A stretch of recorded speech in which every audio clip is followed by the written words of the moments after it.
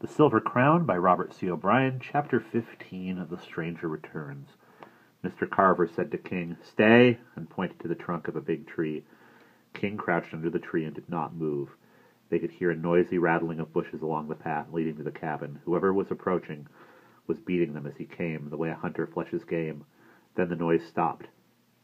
The visitor had seen the cabin itself, and in another minute he stood facing Mr. Carver outside the window. It was the stranger. He wasted no words. "Where are the children?"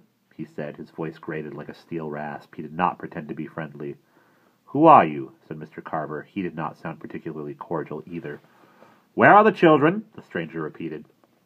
"What children?" said Mr. Carver. "Don't play games," said the stranger. "I know they came this way. I saw their tracks." "What you saw and what you know are of no interest to me," said Mr. Carver coolly. "If you would like to tell me who you are and what you want and why, I will listen if you make it brief. Otherwise, I have nothing to say to you but this: you are trespassing on my land. Get off, and get off now." The stranger's hand snapped from beneath his coat, and the blue barrel of a pistol pointed at Mr. Carver's chest. "Open the door to the cabin," he said. "I am going to find them and take them with me. If you try to stop me, I will kill you." Mr. Carver did not move, but said two words: "King! God!" There was a blurred streak of brown fur, and the stranger was on his back with two huge forepaws on his chest. The big jaws, bared teeth were an inch from his throat. King was not growling now. He was absolutely silent. As the stranger went down, his gun clattered to the ground. It lay inches from his hand. "I warn you," Mr. Carver said. "Do not move a muscle. I have only to say one word, and you will never move again."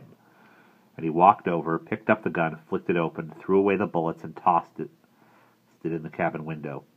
"Now," said Mr. Carver, "the dog and I will escort you to the road. You will walk back down the mountain where you came from. Do not attempt to return. We can see the road from here, and the dog will be watching for you. He will not let you pass." Mr. Carver snapped his fingers, and King came to heel. Without a word, the stranger stood up, turned his back, and walked down the path with the dog and Mr. Carver following. Ellen sighed with relief. "What a dog!" whispered Otto. "That man nearly killed Mr. Carver," Ellen said. "Yes, but we've got his gun now. Anyway, Mr. Carver wasn't scared a bit." "Well, I was." "I wasn't," Otto said, and Ellen saw that he had his knife in his hand. "He'd never have got through the door."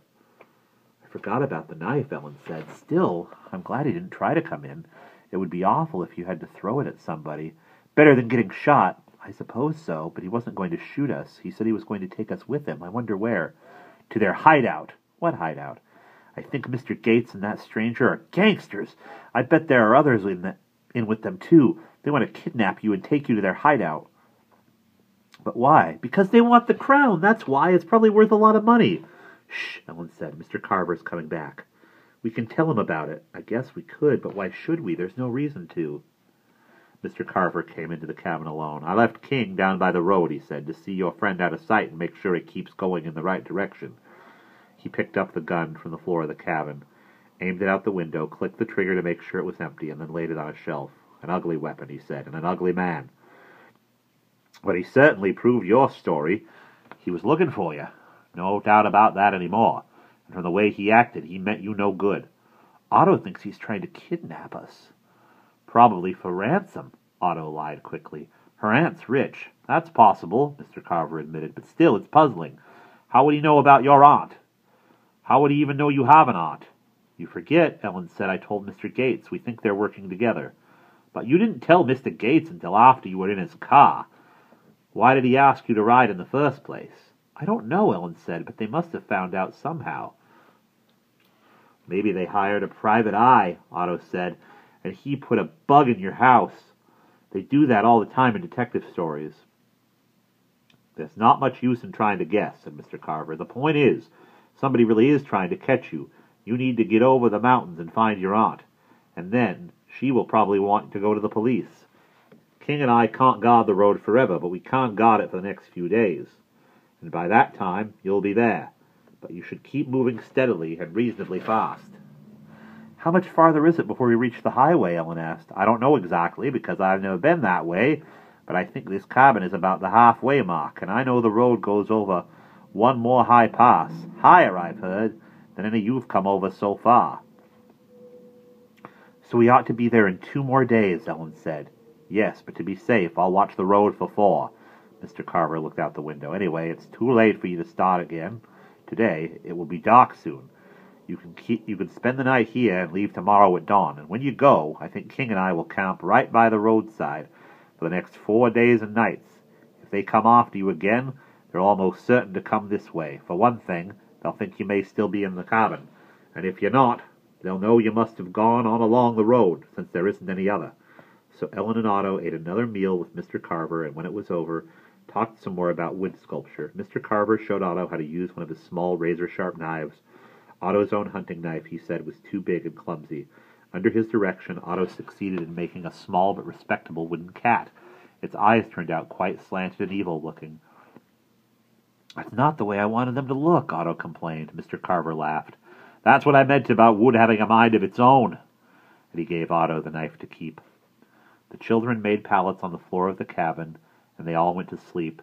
Ellen woke up frequently, for the floor was hard, and several times she heard the footsteps of the dog, King, as he walked around the cabin, checking to make sure all was quiet before returning on his vigil to the road. He was a conscientious dog. They were up by dawn the next morning. A feeling of urgency had settled over all of them during the night. Mr. Carver had ridden first and had cooked and eaten breakfast while Ellen and Otto still slept. Then, while they ate, he made several trips down to the road. As they packed and shouldered their rucksacks, he returned from the last of these, and they walked down the path together. Mr. Carver had established a sentry post behind the road, hidden behind some bushes so that anyone approaching would not see it. He had brought down a chair and a sleeping bag. Against a tree near the chair leaned a long-barreled hunting rifle. About 100 yards up the road, he had also set up an alarm system, ingenious in its simplicity. Across the road at knee-height he had stretched a piece of thin black thread. It was hard to see even in the daylight, and would be completely invisible at night. One end was tied to a tree, the other to an iron pail, placed on a large stone. Anyone who came up the road at night would inevitably knock the pail over with a loud clang. One would think that such elaborate precautions would have been reassuring to Ellen and Otto, but the truth was they had just the opposite effect. The rifle particularly seemed ominous. Mr. Carver was evidently taking this very, very seriously. He was now convinced the danger to them was urgent and grave. The children felt the need to be gone quickly, but first they said goodbye to Mr. Carver and thanked him, and Ellen could not refrain from asking one more question. "Those 2 statues in your cabin, the 2 faces, who are they?" "I made them about 2 years ago, because I discovered, though I could hardly believe it, that I was beginning to forget what their faces looked like, yet remembering the way they looked is one of the things I enjoy most. So before the memory grew even mistier, I carved the statues. One is Eliza, the other is my wife. Some day," he added, "I would like to carve your face, too, when you're safe again, and with your aunt. Come back and visit me." "I will," said Ellen. "I will, too," said Otto. They walked briskly down the dirt road, heading for the highest pass.